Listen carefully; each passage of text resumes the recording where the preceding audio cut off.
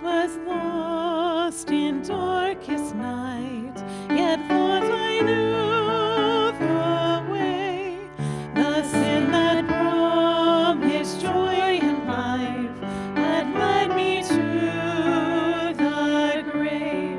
I had no hope that you would hold a rebel to your will, and if you had not loved me first, I would refuse you still.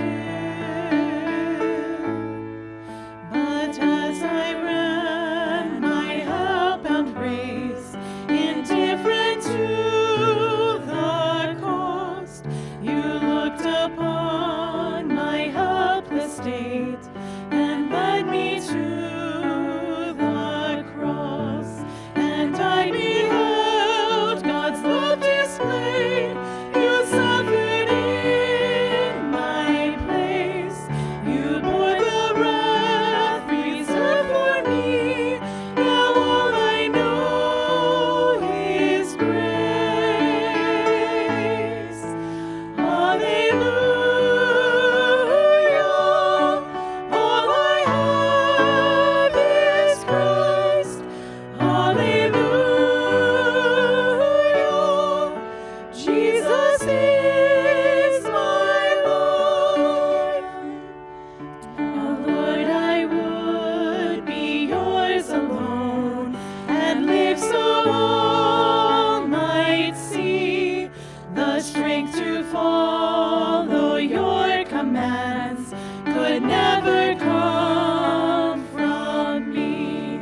Oh Father, use my ransomed life in any way you choose, and let my song forever be. My only boast is you. Hallelujah. All I have is Christ. Hallelujah.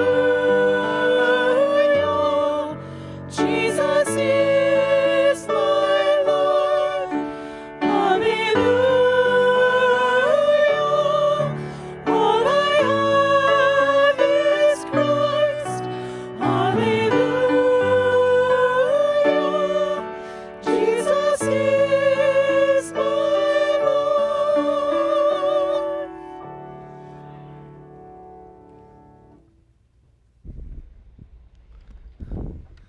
Thank you, ladies. Wow, that was beautiful. Not only that Sarah and Lindsay and Bethany, they sing beautifully, but they're great teachers. And we are blessed and privileged to have them at Westwood Christian School as well as First Baptist of Westwood Lake. Good morning.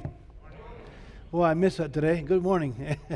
And I'd love to welcome you to the services each Sunday. And you guys look great. And we praise God for your presence here. Would you please take your Bibles and turn to the Gospel of Mark, chapter 4. And would you please stand for the reading of God's Word? We'll read together. Tonight, you don't want to miss it tonight. Tonight, we have a great preacher tonight. Tonight is Brother Schroeder, and he'll be preaching and delivering God's Word. And you definitely don't want to miss, I don't want to miss the great preaching of our brother as he preaches God's Word. I'd like to encourage you to be here and receive a blessing tonight at 6 o'clock. Mark chapter 4. If you please turn there with me to Mark chapter 4. And we are going to read verses 1, 2, and 3. And then we'll jump. I like to jump around. Then we'll jump to verse 23 and 24. Let's all read together, if you don't mind, verses 1, 2, and 3. Ready? And he began again to teach by the seaside, and there was gathered unto him a great multitude, so that he entered into a ship and sat in the sea, and the whole multitude was by the sea on the land. And he taught them many things by parables, and said unto them in his doctrine, Hearken, behold, there went out a sower to sow. Please look at verse 23 and 24, and please read with me. If any man have ears to hear, let him hear. And he said unto them, Take heed what ye hear. With what measure ye meet, it shall be measured to you. And unto you that hear shall be more given. Look please at chapter 7. Mark chapter 7 and verse 14. Ready? Together. And when he had called all the people unto him, he said unto them, Hearken unto me, every one of you, and understand. Please be seated.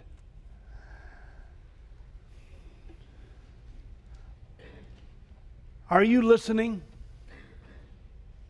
Are you listening to God? I mean, are you really, really listening to Him? Because I have good news for you from this great book, the Word of God. God has a plan for you. God has a plan for you. Well, Brother Rigo, I'm 65. I don't know about that. God has a plan for you. I'm 80 years old. I don't know. God has a plan for you. Mrs. Gogenauer's birthday was last week, and our pastor, Pastor Mortensen, and myself, we called her to wish her happy birthday. And I don't know exactly how old Mrs. Gogenauer is. I don't want to say it here. I don't know. But I do know that Pastor Gogenauer, he's 93 years old. And you would think that as a 93-year-old man and his wife, I don't know how old she is, but I guess they're pretty close to each other. You would think that they would be somewhere sitting on a rocking chair, looking out and watching the butterflies go by and the little bird house and the tweet and all things like that. No, Pastor Gogenauer was serving the Lord. As a matter of fact, Mrs. Gogenauer said to us over the phone that on Thursday, this past Thursday, they spent 12 hours witnessing and winning souls for Christ. He's 93, and she's, I don't know, but she just had a birthday. And yes, you would say, now they have to just completely, slow down and whatever. God has a plan for their lives. Even at the age of 93, God has a plan for him. Are you listening? God has a plan for you. In Psalms chapter 32 and verse 8, I will instruct thee and teach thee in the way which thou shalt go. I will guide thee with mine eye. In Proverbs chapter 3, verse 5 and 6, trust in the Lord with all thine heart, and lean not unto thine own understanding. In all thy ways acknowledge him, and he shall direct thy path. To acknowledge the Lord means we consider what he says. We recognize his great power. We trust his guidance. To acknowledge the Lord means that we follow his instruction. He is continually seeking to guide us, but we're not listening to his voice. As you come Sunday morning, he's seeking to guide you. As you come tonight in the evening service, he's seeking to guide you. As you go to Sunday school hour, he's seeking to guide you. As you go to Wednesday night, he's seeking to guide you. As you go home and you read God's holy word and you open it, he is seeking to guide you. He wants to guide you because he has a beautiful, marvelous, amazing plan for your life. Are you listening? Are you listening to him?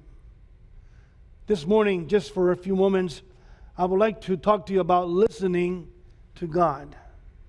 Listening to God, because God Almighty is speaking.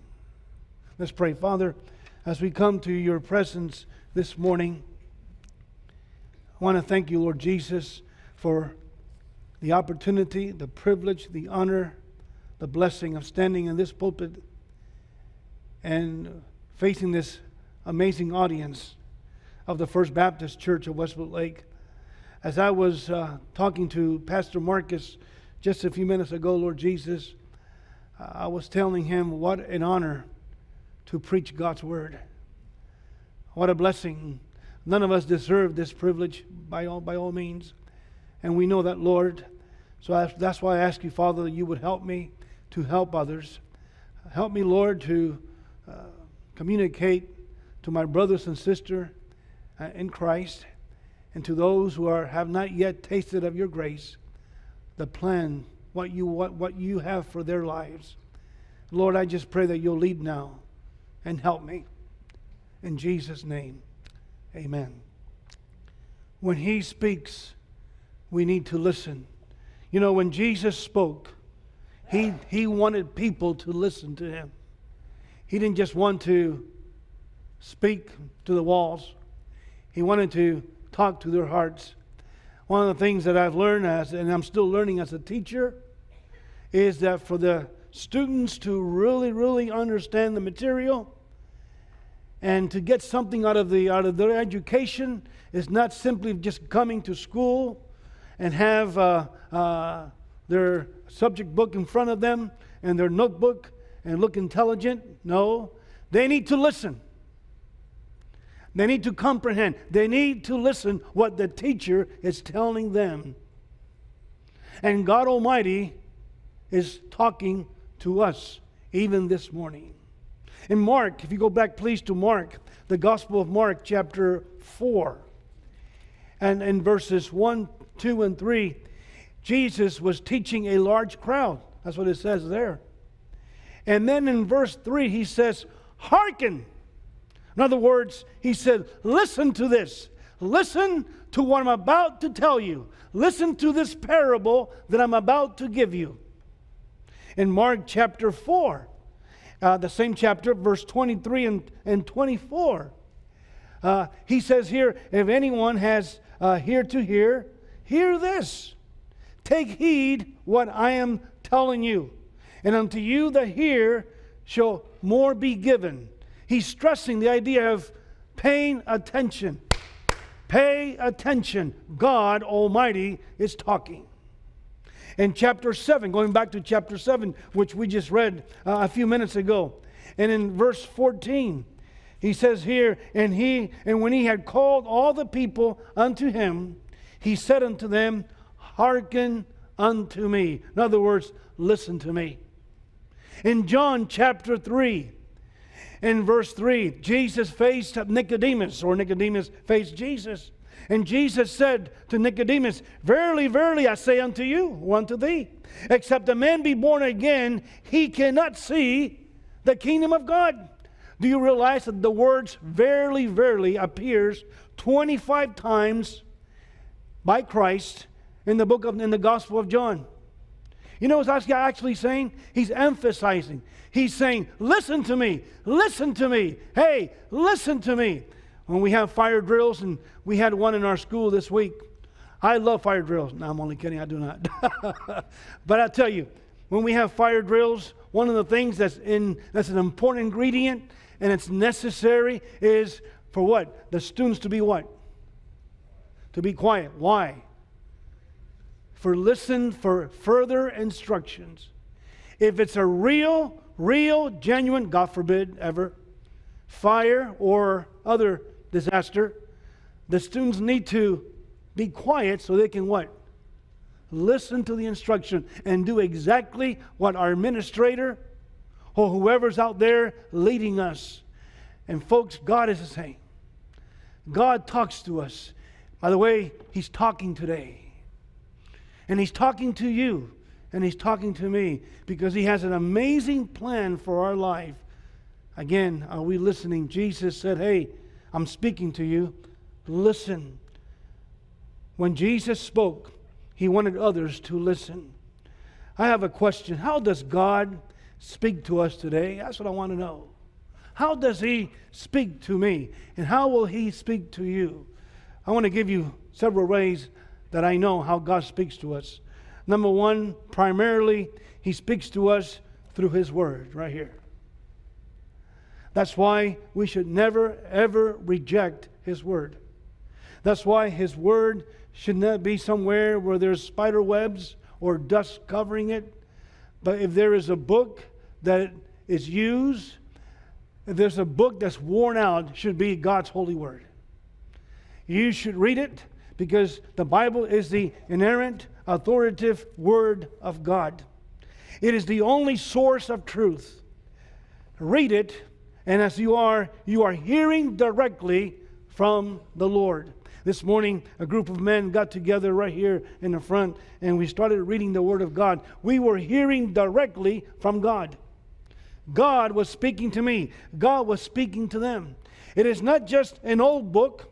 It is a precious book. It is a book that's alive. It's not a textbook. It's God's holy Word.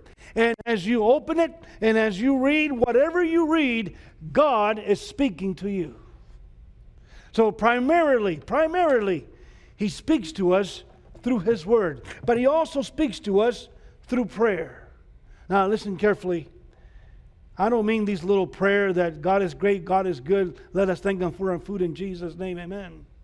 I'm not talking about, Lord, let that lay me down to sleep, and I don't know the rest of the prayer. And all right, but I know it's sweet and short. I'm talking about really talking to God. Because as you really talk to God, there's one important thing that I want to tell you. We need to be still.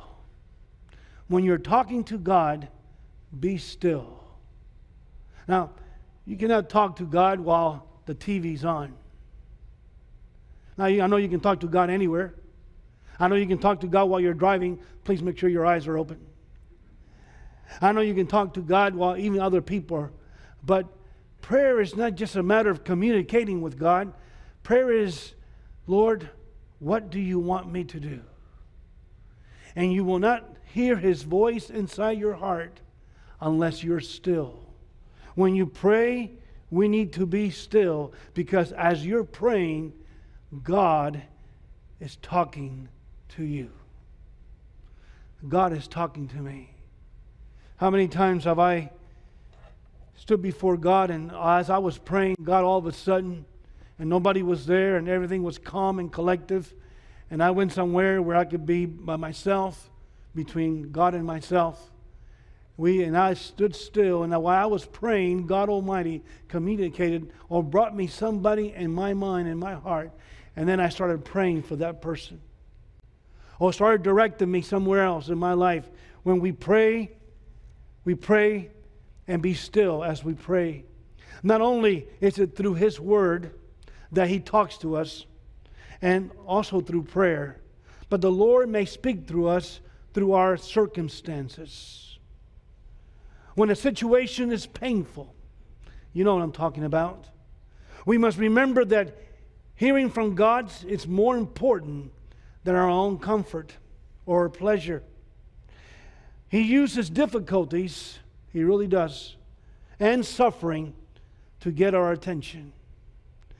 A man that we love and appreciate, an amazing teacher, and he taught here at Westbrook Christian School for 13 years. I'm talking about Marcus Rodriguez. He taught Bible, and I think he taught something else a while, though he was here at 1 or 2 times, but primarily Bible. And he would say to me, he would call me people. I don't know why, but he would call me people.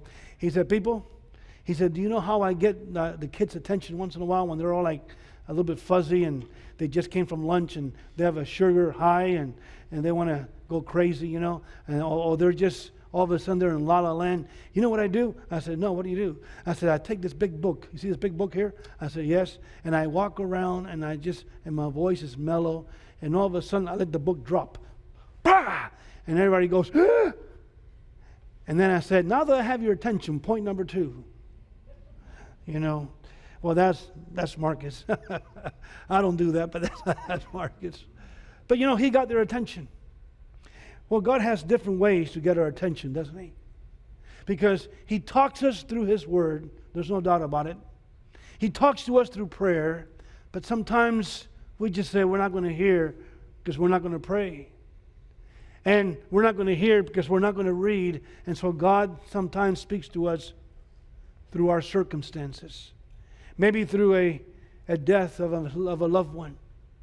Maybe through a sickness that we or others may have. Maybe through a difficult, tough decision or experience that we have to go through.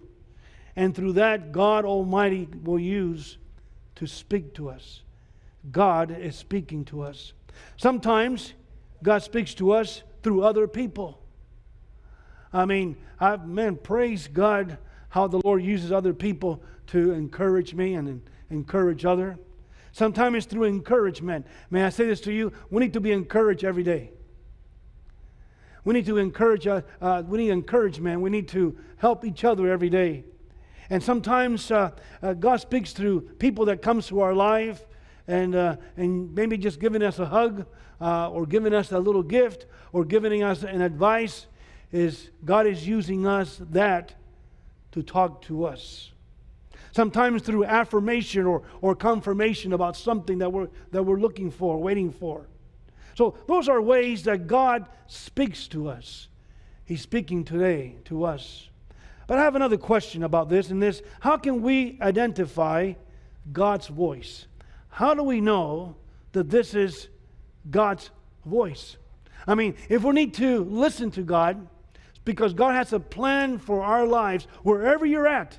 And whatever you're doing, God has a plan for your life. Your life is not to be wasted. God left you here for a reason, praise God.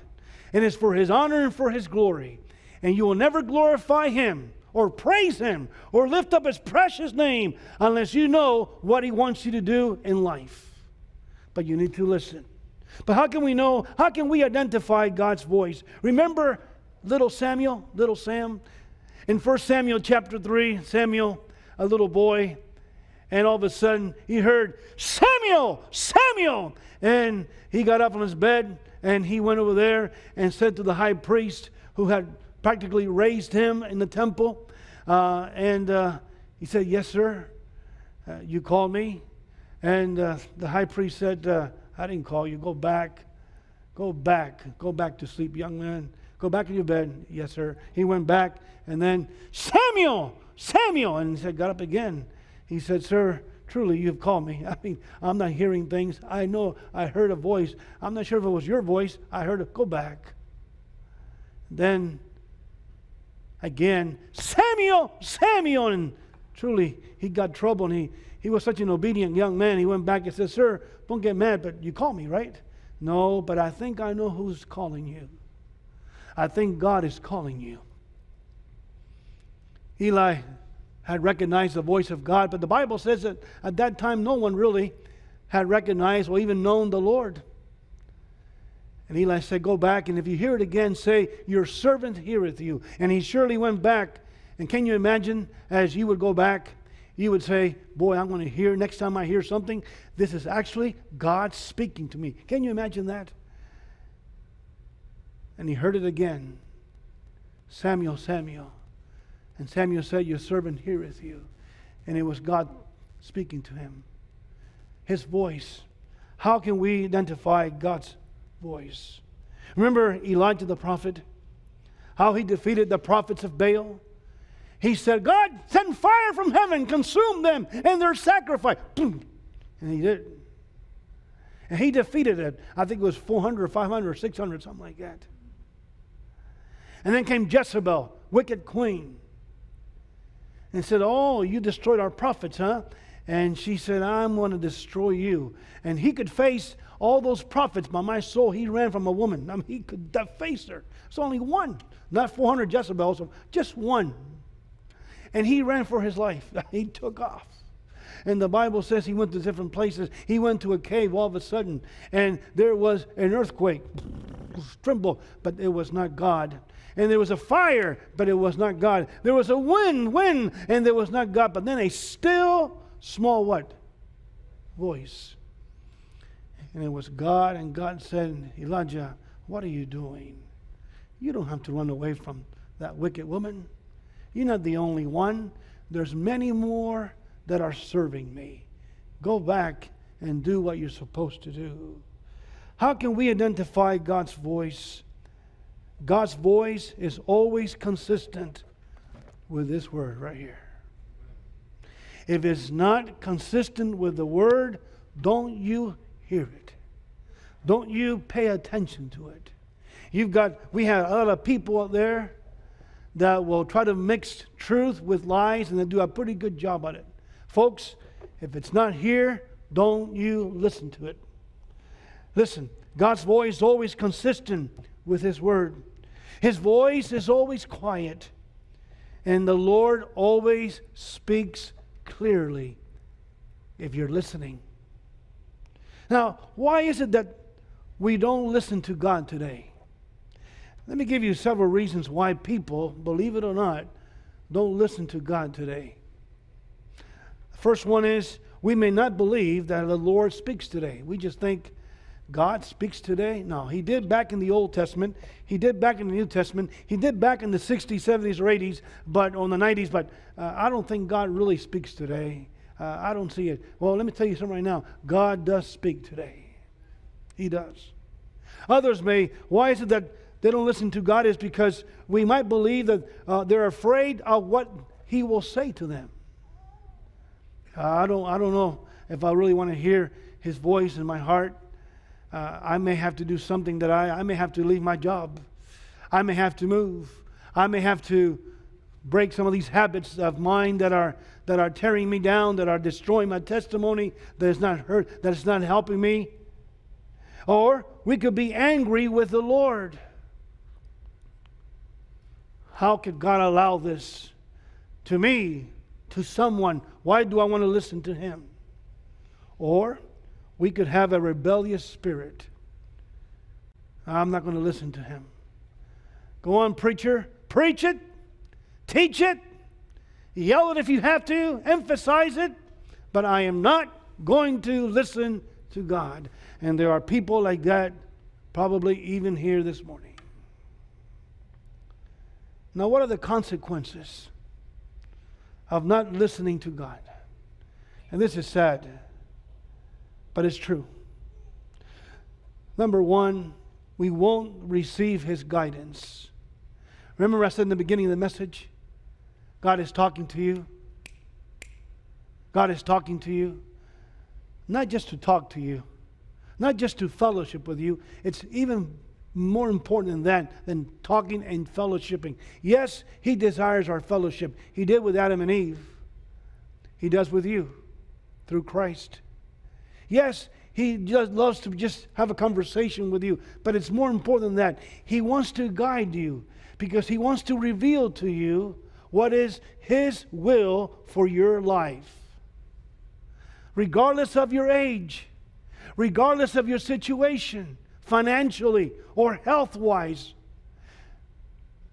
There's a young man in Monterrey, Mexico, that brother Ray here has told me that I think he has no legs. Is that correct, my brother? He has no legs, and I think he uses a skateboard. Is that correct?